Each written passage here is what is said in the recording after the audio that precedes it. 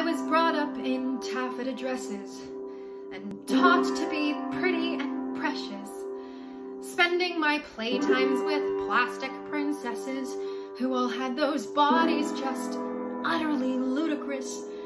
Minuscule waist and huge boobs, and it's all nipless and no pubes and no creases. I mean, Jesus, it's pretty confusing, especially at 6.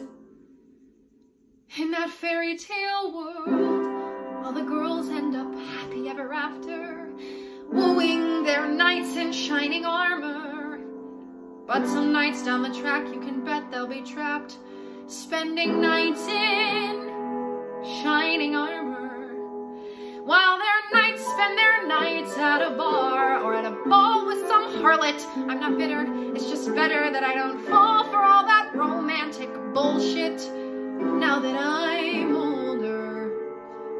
Although I don't mind the thought of being tossed over a shoulder and trotted off to a mansion by some ruggedly handsome man in a fireman helmet and have him just use me for sex.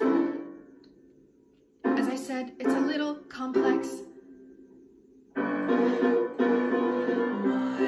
day, someday, my prince may come, but it doesn't seem likely.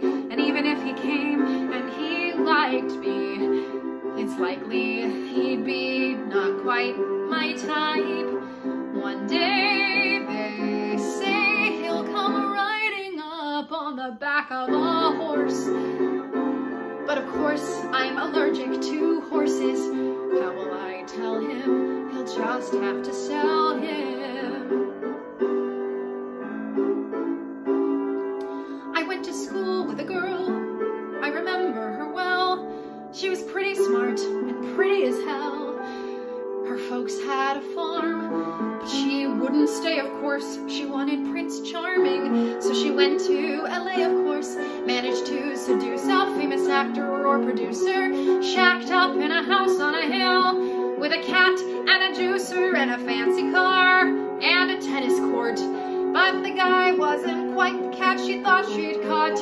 He'd treat her like trash, and then you know the drill. Takes his cat and his cash and finds some younger girl, so she's left with this stupid Corvette and an empty swimming pool which she fills with regret.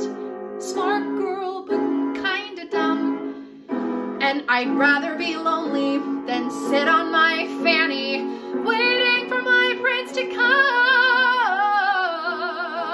One day, someday, he'll come sweeping in and sweep me off my feet and spend the next 4 decades wanting to cheat on me, getting less handsome and fighting his dragons. He'd know what to wear, he'd have a full head of hair, and his eyes will be brown or blue or green, well, I don't care, and his body would be toned with those pecs like you get at the gym. But he won't spend all his time at the gym. He'll love reading books, he'll be an excellent cook, he'll be good looking but not too aware of his looks. He'll be tender but tough and smart but not smug, and attentive but not fawning, and he'll smell good in the morning and he'll dance. And like hiking and baking and biking, I'm not picky, I just ask that he likes me and I like him, and I'd rather be alone if the only other option is to come and settle down with some condescending clown with a great rating from some dating service, some self-professing Mr. Perfect, another narcissistic legend made $1 million out of hedge funds, another sexually ineffectual, self-obsessing metrosexual, pseudo-intellectual, getting drunk and existential every time the Steelers lose a game. Thanks, but perhaps some other day. One day, someday, my prince may come, but I won't hold my breath.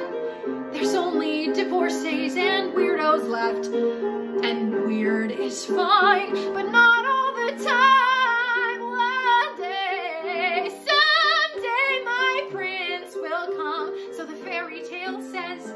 All these years later, it's still in my head that if I screw a frog,